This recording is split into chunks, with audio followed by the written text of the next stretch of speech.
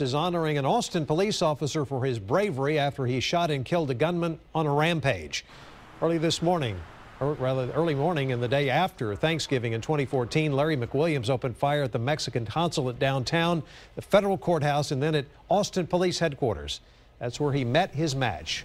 While holding the reins of two horses agitated by the gunfire, Sergeant Adam Johnson fired one shot with his pistol from more than 100 yards away, hitting and killing McWilliams.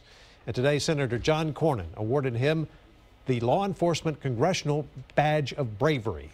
There's a lot of stories from that night, and too many acts of bravery to count. Selfless and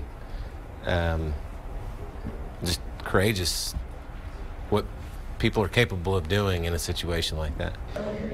You can find more of our interview with Sergeant Johnson at KXAN.com.